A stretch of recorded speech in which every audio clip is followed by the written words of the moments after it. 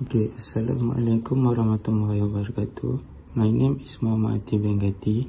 Today I will present about the project. Okay, for the introduction in the project is about the robot arm. Okay, the robot arm is do a quality check on hole at a rectangular plate yang berukuran 15 inci kali 10 inci. Okay, part seterusnya adalah metodologi. Okay, cara yang sesuai untuk mengatasi masalah tersebut adalah menggunakan dua metod, iaitu Lagrange interpolation ataupun Newton divided difference. Okay, untuk Lagrange interpolation dia ada first order, second order, third order and fourth order. Okay, formula tersebut adalah di sini. Masukkan je formula tersebut dekat dalam maple. Okey, cara yang kedua ialah Newton divided difference. Untuk Newton divided difference ni dia ada 4 cara. Yang pertama first, lepas tu second, third and fourth. Lepas tu masukkan sahaja formula dia. Okey, terima kasih. Assalamualaikum. My name is Hazwan Hakim bin Minhat, and today I will show on how to solve our math project equation.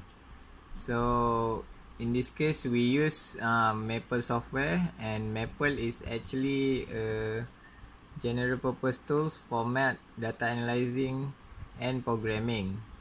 So in this project we have to solve a problem to solve a Lagrange interpolation and Newton's divided differences.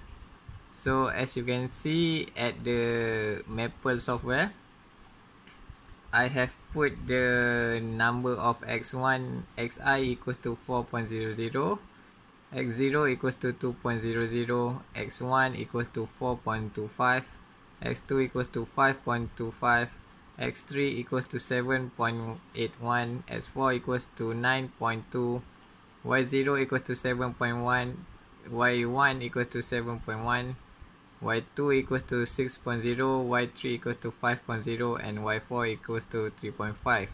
So after put the input and we just click the enter, and the data will be came out. So in this problem we use the linear approximation, and I will type the equation maths formula for this linear approximation. fxy equals to xi minus x1, x0 minus x1 times y0 plus xi minus x0, x1 minus x0, y1. So the software will be calculate the output of this equation. So here we can see that it will equal to 7.1111. So same as the quadratic approximation, we type the formula which is here, and we just enter, and we will get the answer. And same as the cubic approximation. So for the second method for this problem to solve is using Newton divided differences. This we put the input here, and we will just enter, and the output will be show. So for the